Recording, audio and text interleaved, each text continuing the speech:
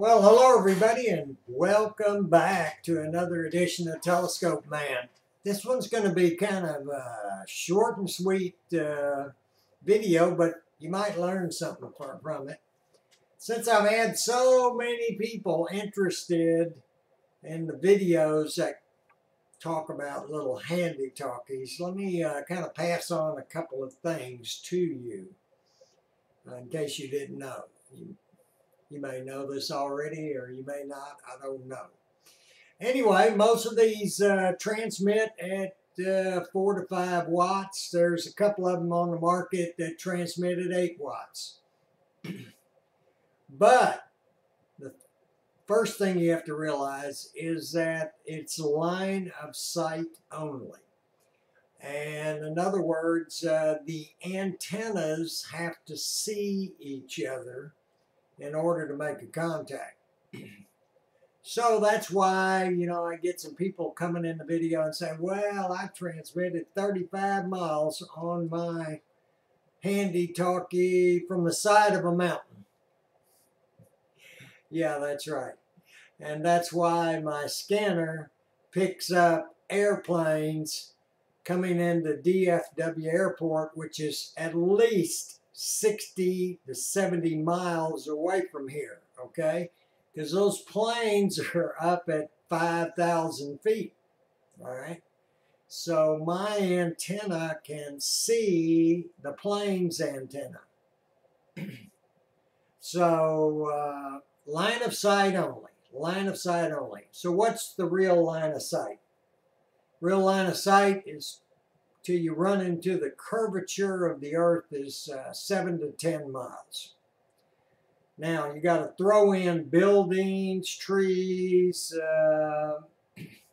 metal sheds along the ground, because you're just standing up holding this radio, okay, in your hand. So it's, let's just call it 6 feet over the ground, over the surface of the earth. So your line of sight is only about 7 to 10 miles, but the signal's going to be attenuated by objects in the path. So probably won't go 7 to 10 miles simplex across level ground. That may or may not be your maximum distance with 2 people standing on the ground transmitting with one of these Handi Talkies. Now, here's something else that will affect your signal. As you know, this, or you may not know, this is an omnidirectional antenna. And around this antenna, while I'm holding the push to talk, there's a donut-shaped field, magnetic field, electromagnetic field, that it's generating, and its shape looks kind of like a donut. So if we can imagine it right now, this antenna is in the center of the donut, and there's this donut all around this antenna, coming toward me, going out that way, going that way, that way.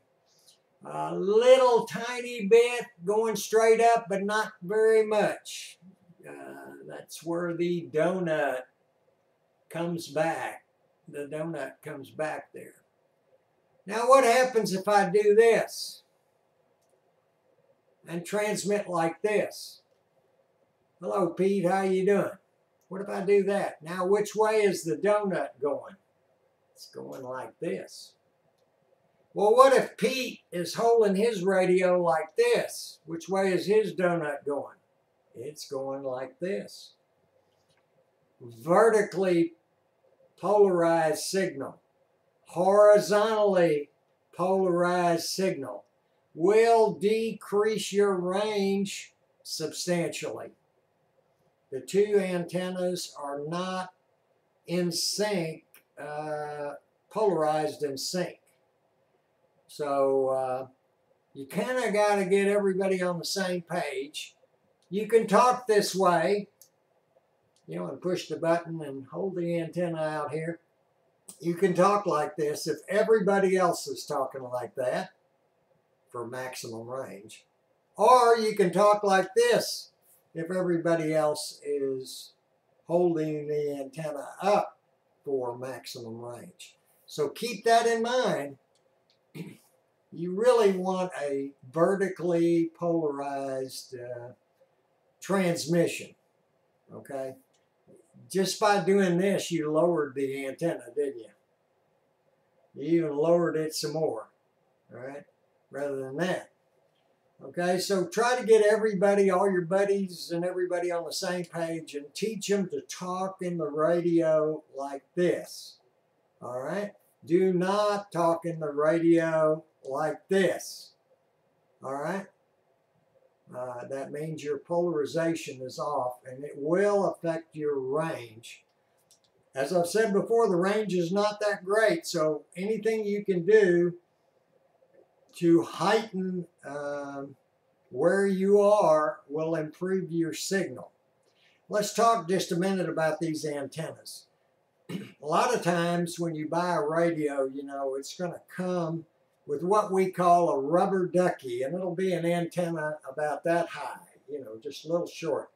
You want to get rid of that antenna, and you want to go out there and buy a longer, higher gain to some extent antenna, all right? Like I've done with this one, okay? This is not the factory antenna. It's much better than the factory antenna. There's myriad brands out there, and lots of good ones out there. So just do a little research on some Handi Talkie higher gain antennas and pick your poison. I don't think it's, you know, if you go with brand A or brand B, I don't really think it's going to affect your range to any substantial degree, or you may not even be able to notice it, even though you might have a teeny bit stronger signal. Whether it's noticeable or not is another question. So be sure you change out the antennas. Let's talk about these antennas for a minute. This is a dual band radio, 2 meters, 70 centimeters. Got to put my eyes on. So an antenna needs to be a half wavelength or better to be kind of an optimal antenna. Half wavelength. You can do quarter wavelength antennas, but they're generally not as good as something a half wave or longer in wavelength. So let's look at some of these numbers. Do this yourself with a calculator. So on 2 meters, the antenna full length would be 78.7 inches approximately.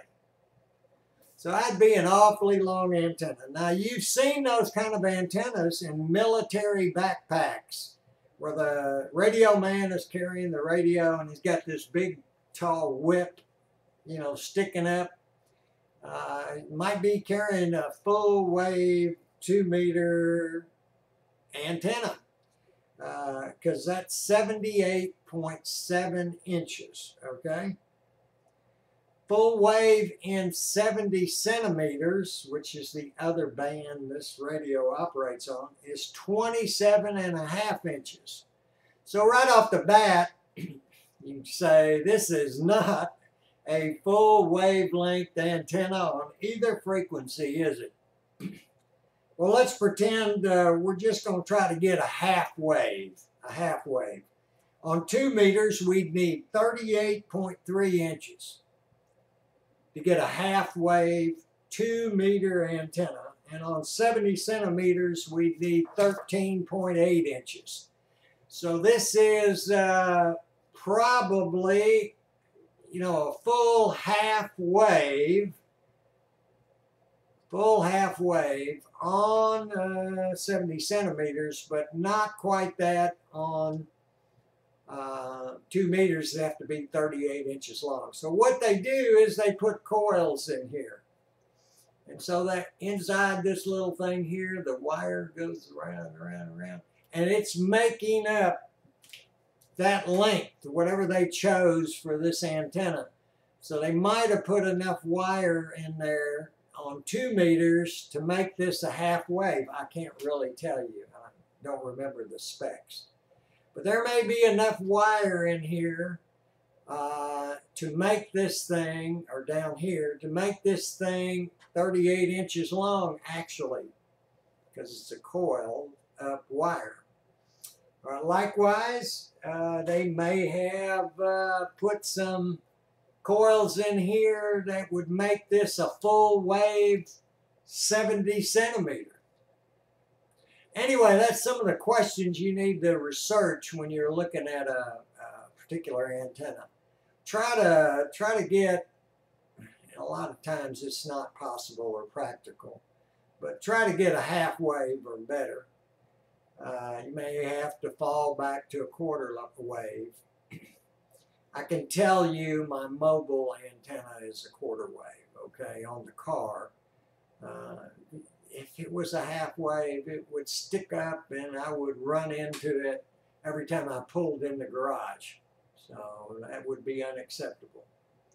So, but try to get a half wave or as close as you can to a half wave. The closer the better. And your antenna will perform better. So that's about all I had for you for today. Make sure you're all transmitting vertically or horizontally. Don't intermix them.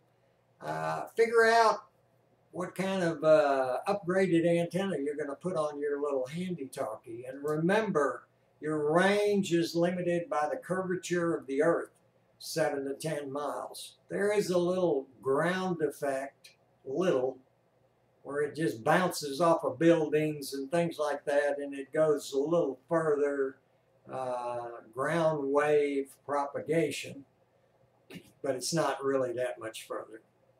Anyway, well, that's it. As I usually do, I wish you clear skies in 73, and remember to keep looking up to see the greatest show on earth right over your head every single night.